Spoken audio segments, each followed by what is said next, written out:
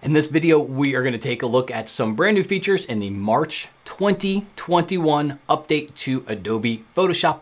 My name is Matt Kloskowski. Welcome to the latest video. All of these updates are actually in Adobe Camera Raw, but we're just going to dive right in. One of them, the first one we're going to cover, I think you're going to absolutely love.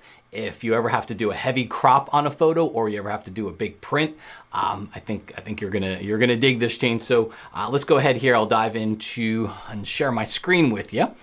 So the first one is going to be in camera. They're all in Camera Raw, but the first one, there's a couple of little tricks to this one, which is you have to open up a raw photo. All right, and I'll show you where it is, and I'll explain different ways you can get to this.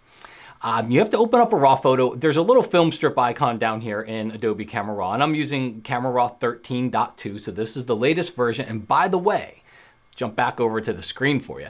By the way, if you're not seeing these updates, I had to reboot my computer before I saw the option to update. So I even shut down Photoshop and started it again, and I didn't see it. I actually had to reboot the computer, and when I did that, I was able to see the update. So just keep that in mind. All right, so back over to the screen here. If you have your film strip open and you right click on the photo, you can see an option for Enhance. And then the other place that you'll see it, because I typically don't open the film strip, is over on the right-hand side underneath all the tools. There's three little dots over there, and you can go down and click on the word Enhance there. Now, there's a little trick to this, okay? It's just gonna work on your raw DNG files. However, if you were to open up Adobe Bridge and you were to click on a JPEG file and go File, Open in Camera Raw from there, which is essentially just forcing a JPEG to open in Camera Raw. It doesn't make it a raw photo. The changes will still be non-destructive, but you don't have the quality of a raw photo there.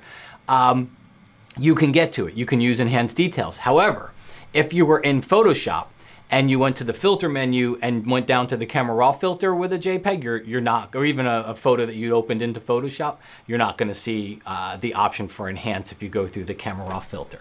And there's some other way under the File Open menu in Photoshop. It's just, it's a weird way. I'm not even gonna talk about it. But anyway, when we come in here and we go over to Enhance Details, this is where this came from, all right? It used to be called Enhanced Details, and this has been around for a couple of years. And what it was mainly for was certain cameras and their raw files and some artifacting that was created from that, okay? Typically not something most people, 99% of people didn't need to use, but the 1% that needed it really needed it. Well, they went in here and they added super resolution. So what it does is it's actually, you can read it down there, doubles image resolution, ideal for large displays and prints. You'll see various things out there that say 4x, right? I believe when it comes to megapixels, it's technically 4 times, but please don't give me a lecture on math and all that stuff. I'm fine with it. All I know is it works, okay? So you check this little box, and it even tells you once you click Enhance, it's gonna take about 15 seconds to run, but you can see a preview here to see if you even wanna do it. Click on it, that's your before. Let go, that's your after. But I'm gonna click Enhance and let it run. And while it's running, I will come back over to you guys and kindly ask that you subscribe to my YouTube channel here. So my statistics show that about 75% of people that watch are actually not subscribed. So I would really appreciate it. It helps me out. And also if you hit the notification icon on there, and that way you get a notification when I post a new video. I only do 1 or 2 videos a week. And if you have any photography groups or anything like that, I would be greatly appreciative if you would share it with them as well. So thank you. All right, let's go back over. It should be done running now. And again, I'd have to go down to the film strip to see it down here, but you can see I've got my original raw file and then the enhanced super resolution image right next to it, which will be larger. So here's what I did so we can really compare this. I went over and I opened up the original raw file.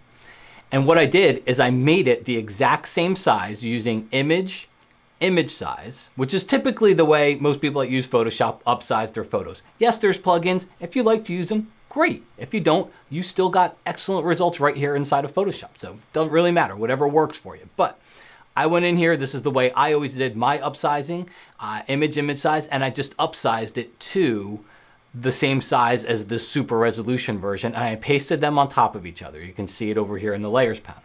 So we're gonna zoom in Pixel Peep. We should never judge your photo at 200% because you'll never be happy. But I'm gonna zoom in to 200% here. And I'm gonna say, this is the old way, this is the new way. Old, new. Let's pan around the photo here. Let's see if we can find some other places. All right, old, new. Again, I'll pan around a little bit just to get some different, there we go. That should be a pretty good crispy spot. Old, new. You can definitely see it. So pretty cool stuff.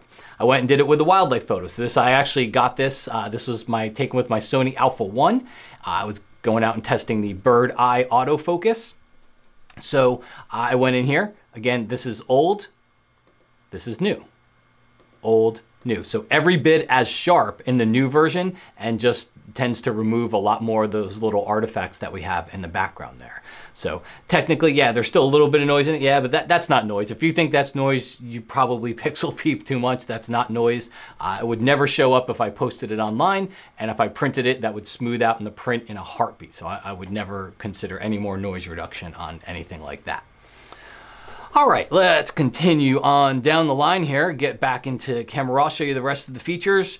If you do have your film strip open, you'll see a little icon right next to it. This isn't a feature I would use, but you can sort by different things. This would be mainly if you were coming from Adobe Bridge and you had done some flagging and rating and whatnot to your photos. You can sort anything. And if you were opening multiple photos into Camera Raw, again, I typically don't because I use Lightroom, but you can see there's some sorting options down here. Another big one that you might like if you do use Camera Raw a lot, go over to your panels on the right and right click on the name of any one of them, and you'll see Edit Panels to Show. It's gonna open up a little window right here where you can turn panels off and on if you don't use them. So I personally don't use calibration, so I could turn it off.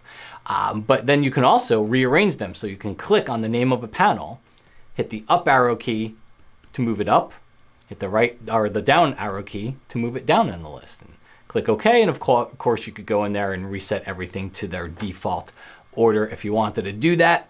And then the last feature is really, it's nothing I'm really going to demonstrate on there. If you have an Apple phone and you shoot in the Apple Pro Raw format and you were to take one of those photos onto your computer and open them up, it would open in Camera Raw. They now have a profile for that inside of there as well. So it'll give you more of the in-camera look. And the last thing, of course, is camera updates and things, which normally don't affect me. But when they do affect me, I talk about them longer. So I literally got my Sony A1 the day yesterday, and Photoshop came out with the update yesterday, which supports the new Sony Alpha 1. So just uncanny timing there, because I was not looking forward to shooting everything in JPEG or dealing with the DNG converter or anything like that. So just perfect timing on that one there, which tells us, so the next question is, what about Lightroom? Well, we know that Camera Raw and Lightroom's developed modules stay on par with each other. So you can't imagine that it's going to be too long where we're going to have an update to Camera Raw and we're not going to get an update to Lightroom. So I would assume that's probably going to come very, very quickly. So hope you guys enjoyed that. As I mentioned before, if you haven't subscribed, please do so. I would greatly appreciate it. And also share it with your friends or any photography groups that you're in. Thanks for watching. I'll talk to you again soon.